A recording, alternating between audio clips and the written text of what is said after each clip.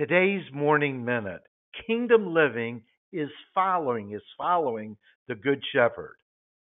There are a lot of benefits to following the good shepherd. How would you like to live without lack, anxiety, and fear?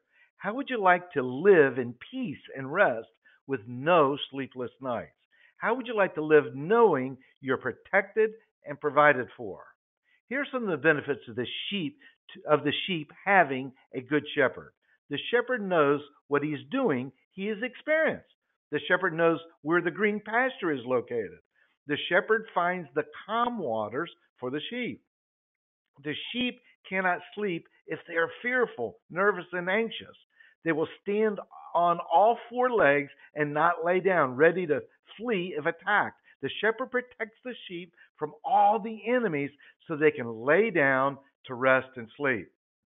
The shepherd meets all the sheep's needs. There is nothing the sheep will want or need as long as they are with the shepherd. The shepherd guides the sheep on right paths to food and water. The shepherd brings comfort, safety, peace, and provision to the sheep. Personalize the scripture by putting your name in Psalms 23. The Lord is Glenn's shepherd. Glenn will not want. He makes Glenn lie down in green pastures. He leads Glenn beside quiet waters. He restores Glenn's soul. He guides Glenn in paths of righteousness for his name's sake. Even though Glenn walks through the valley of the shadow of death, Glenn will fear no evil, for you are with Glenn. Your rod and your staff, they comfort Glenn.